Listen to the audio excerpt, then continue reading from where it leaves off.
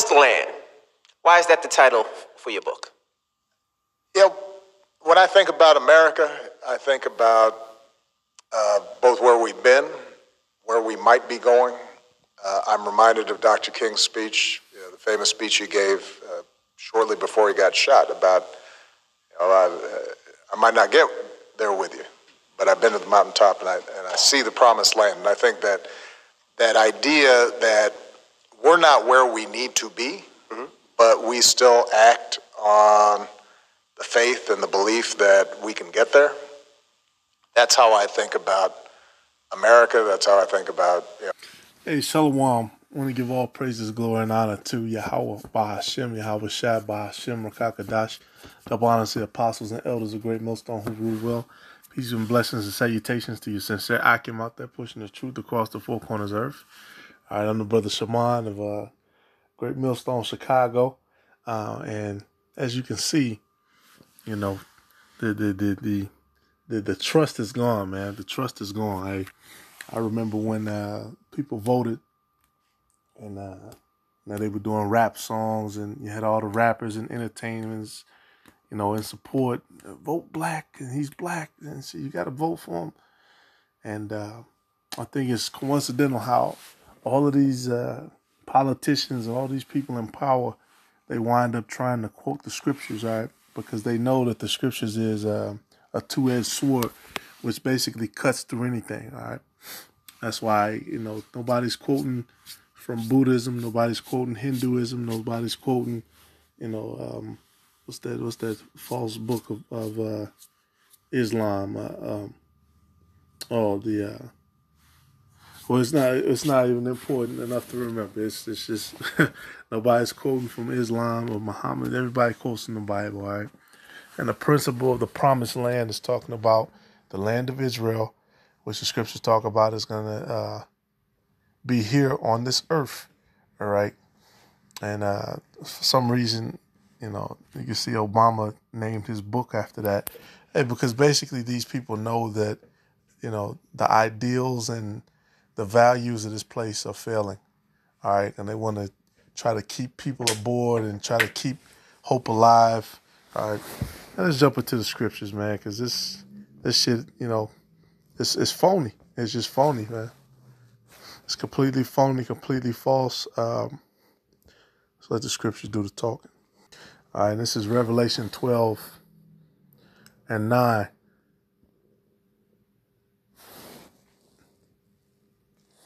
Excuse me, Revelation 20 and 3. It said, matter of fact, sorry, verse 1. And I saw an angel come down from heaven, having the key of the bottomless pit and a great chain in his hand. All right, and he laid hold on the dragon, that old serpent, which is the devil and Satan, and bound him 1,000 years. And when did this happen? This happened at the time where Jacob came, back into rulership. All right, around 500, 600. Once the Holy Roman Empire, began to be established, basically. All right. Then that 1,000-year period extend, basically the Dark Ages is what that's talking about. Right, when the so-called Byzantine Empire, where Jake was being set up as kings, and we came back into power throughout Europe, West Africa, North Africa. All right, the Northern Kingdom, was over here prospering in Central, North, and South America. All right, and it said, and cast him into the bottomless pit and shut him up. And what happened after that 1,000-year period? The Renaissance, all right, which is the 1500s, I believe. All right, somewhere around that time. That's the Renaissance. It was called the Renaissance through the Spirit because it was the rebirth. It was Esau coming back into power. All right, and what did they do? They came out, took Jake out of power, started to put us in slavery, okay? Come over here to the New World. What does it say? In 1492, Columbus sailed the ocean blue. Yeah, he did. Came over here, all right, sent back many of the Northern Kingdom in chains. All right, they began to milk the land, take all the resources, all right, and put Jake worldwide basically was going into slavery.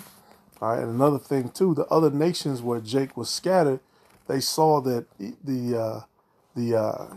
basically we were falling and Esau was rising up, so they put more hell on us too, seeing their master Esau do the same thing, and knowing they wouldn't be punished for it. All right, because if you have a strong people in another land and some of those people come into your land, you know what I'm saying, you really don't want those problems like that. So you're going to kind of just, be cool with them. Maybe they can come and trade and, set up shop. And that's what happened. That's how Jacob got scattered, to these other places in the first place. All right.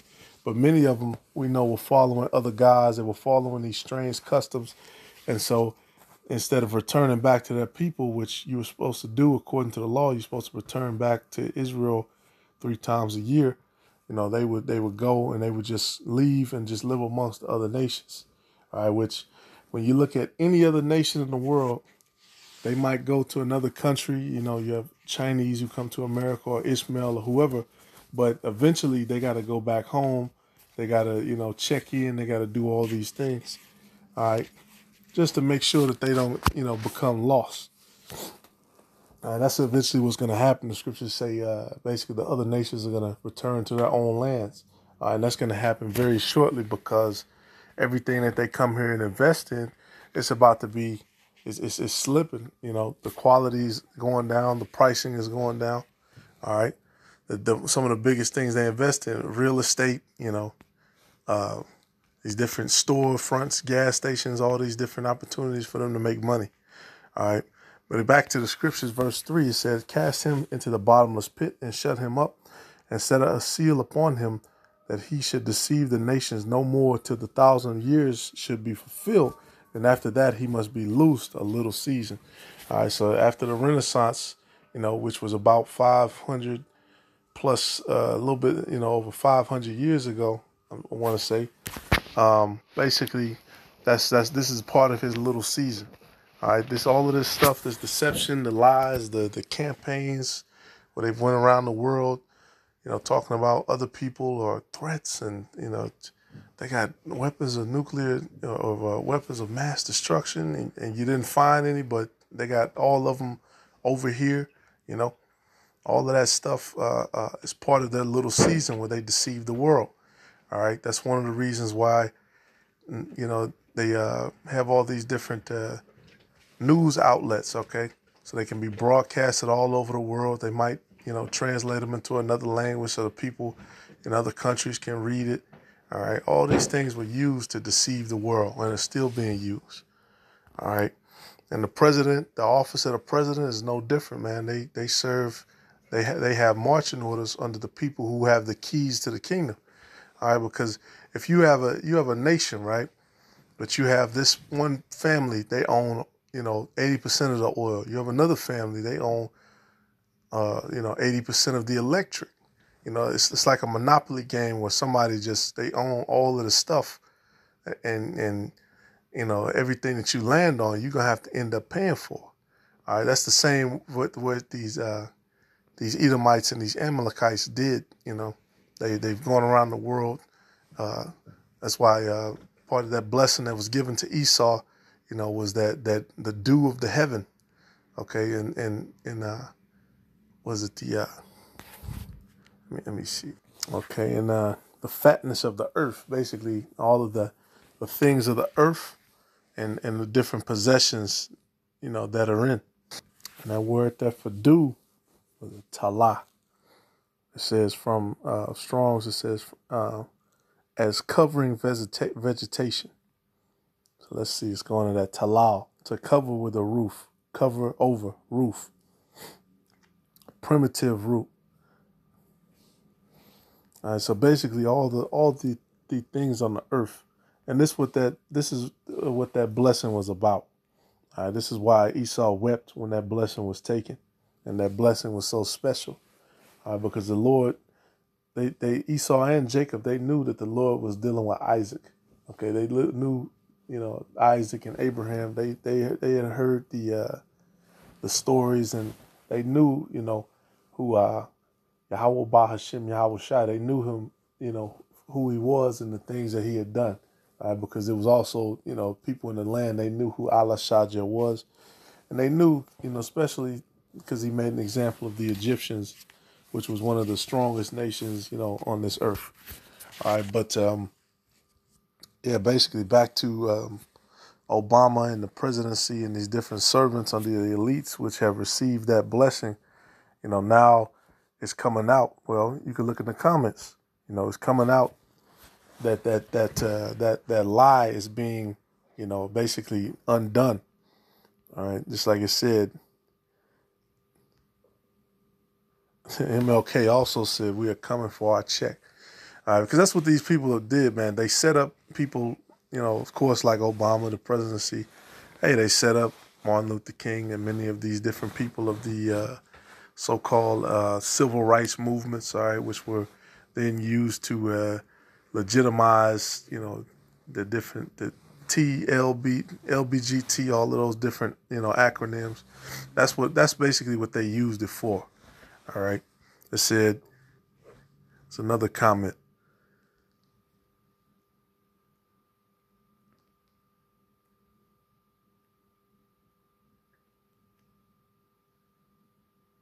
Yep, in a nutshell, he focused on minority and not black in a roundabout way. That's what she's trying to say. Low after Trump.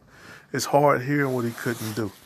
All right, and later on in the interview, if you want to sit and watch through it, they actually asked Obama for the first time, what did you actually do for black people? Because people would consider him black, right? People would say that's, one of the primary reasons you should vote for him, first black president. All right. And basically he can't actually say that he does anything. He can't actually admit to doing anything because he didn't do anything. He didn't do anything specifically for black people. Why? Because we're not his people.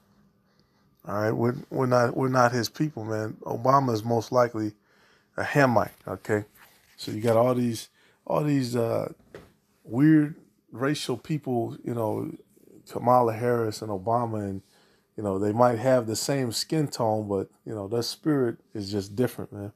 It's different. All right, this is Jeremiah, and this is why, man, the Lord gets pissed off, man, because the prophets have been telling you this for years. And people are just now waking up to it, But even some of these people who wake up to it, they're still going to trust in America anyway. This is Jeremiah 44 and verse 3. It said, because of their wickedness which they have committed to provoke me to anger, and that they went to burn incense and to serve other gods, whom they knew not, neither they, ye, nor your fathers. Howbeit I sent unto you, and that goes to show you that Israel is a people, all right, a specific nation, and it's not just everybody.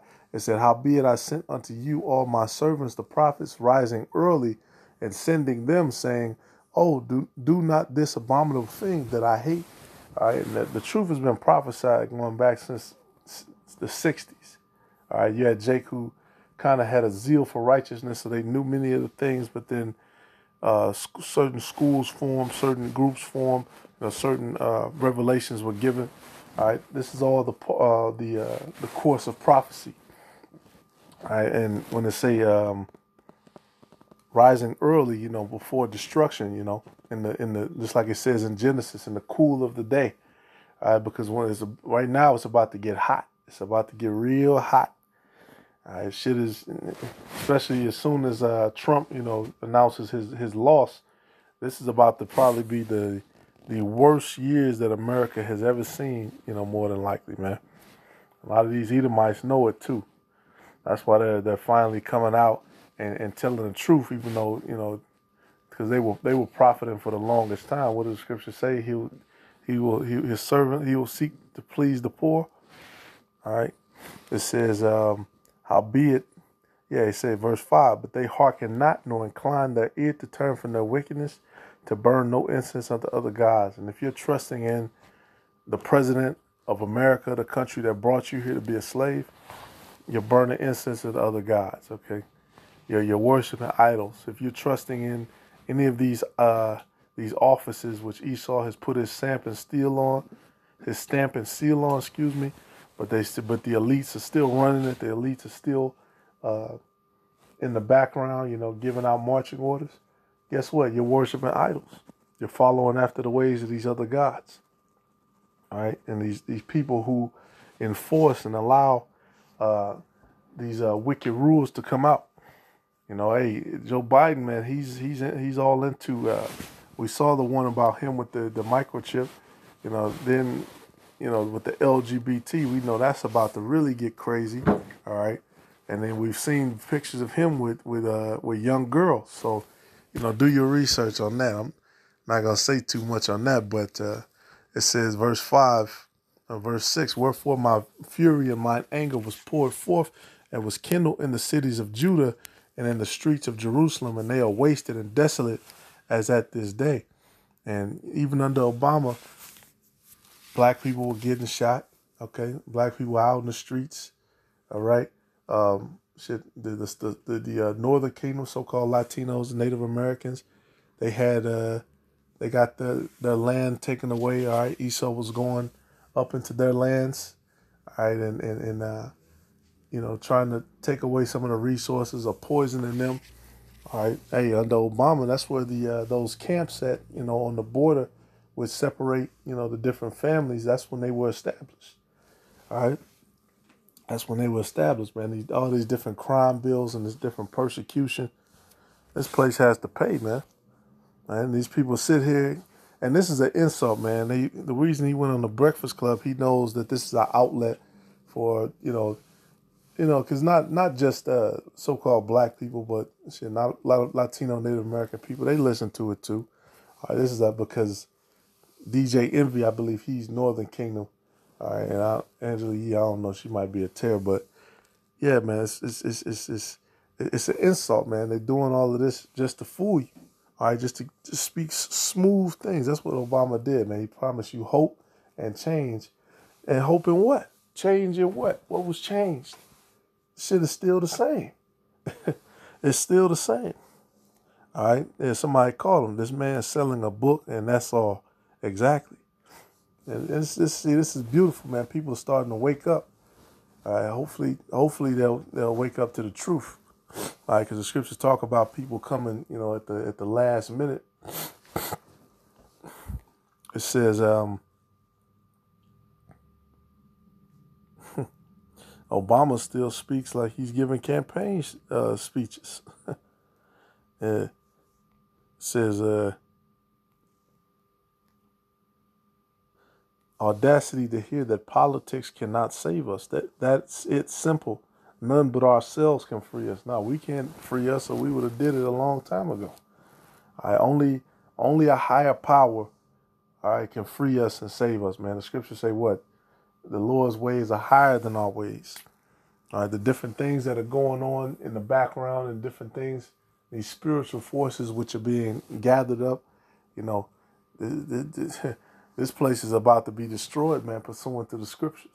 All right, that's the only hope you have, man, is if the scripture is that the scriptures is true. Let me say it like that, because the scripture, everything in the scriptures is true, and it's been proven. All right, that's the only hope you have is the mercy of the Lord. All right, that's it. None of these people can save you. It doesn't matter how smooth they talk or what promises they make. At the end of the day, you're gonna see that they're lying. All right, and that's the case with Obama. Obama didn't do anything. And these people still haven't figured that out. 4 years later, you haven't figured that out. All right? It said,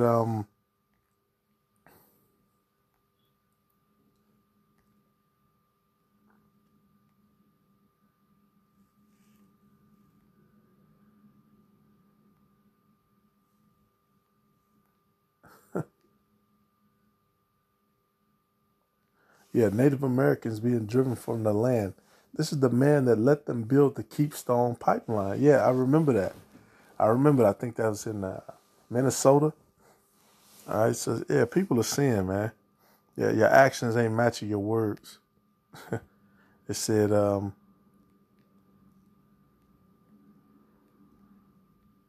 America owes every black person $20 million. You're not going to get $20 million. This is the comment board, man. This is always the best part, because you got people, you might have people in the know who know what's going on, but then you got a lot of people who, they just don't know. They just don't get it. All right, and the scriptures say what? They don't even consider. All right, so hey, may the Lord continue to bless, the gospel that's being pushed. All right, because a lot of people are seeing, a lot of people are waking up to the things that the Lord wrote, that we're speaking about. That's the truth. A lot of people are waking up, to the falsehoods, man, the lies that they've been told. All right, you're not gonna get any reparations. They're not gonna get a promised land under this man. There's nothing that they can promise you. All right, and why is he still quoting the Bible when Obama was a big proponent of LGBT? It tells you what should be done with those people according to the scriptures. All right, it tells you that. All right, and why, with all these presidents, they want everybody to be one people. Before, back in the day, when these different Edomites, when these old school Edomites who, they could be open white Edomite supremacists, when they were president, they would specifically tell you, like, look, I'm here for my people. I'm not here for any other people. We'll deal with you accordingly, and that was that. All right, but now that these people kind of they want your vote to try to get in office. They want the perception to be that they're being liked by all these different other nations. All right, so they can stay in rulership. Then of course they're gonna lie and they're gonna speak sweet things to you. All right, but just like the scriptures say, man, our people said, speak to us sweet things. All right, don't give us the bitter. Hey, but the bitter, that's a part of it, man. Even in your diet, if you only eat sweet, which that's what Jake likes to eat, man. They only like to eat the sweet things. All right, but you got to have the bitters. You got to have the garlic, the ginger, all the different things, man. Hey, so, with that being said, all praises to Yahweh Ba Hashem, Yahweh Shab Hashem Rakagadash. It said, there was a reason. Yeah, what a waste of time. Not the rising tide lifts all boat types of rhetoric, because we all know black people's boats got a hold of it. All right. Hey, Abba Babal, call Allah Yahweh Bashim Yahushua. Hey, you can see, man, they're scrambling, man. They're scrambling. All right, they can see that this place, the scriptures say what? They believe that their house will go on forever. But then it also tells you, basically, that they can see that everything when the enemy shall come down as a flood, seeing that they have but a short time. All right, and that's where they're at, man. They see that they have but a short time, and these are all pushes, for them to try to save face and for people to still invest in the system. All right, invest in your Yahweh Bashim Yahushua, man. Ultimately, invest in yourself. Shit, call Allah Yahweh Bashim Yahushua, Bahashim Kagadash, Abba Babal, Shalom.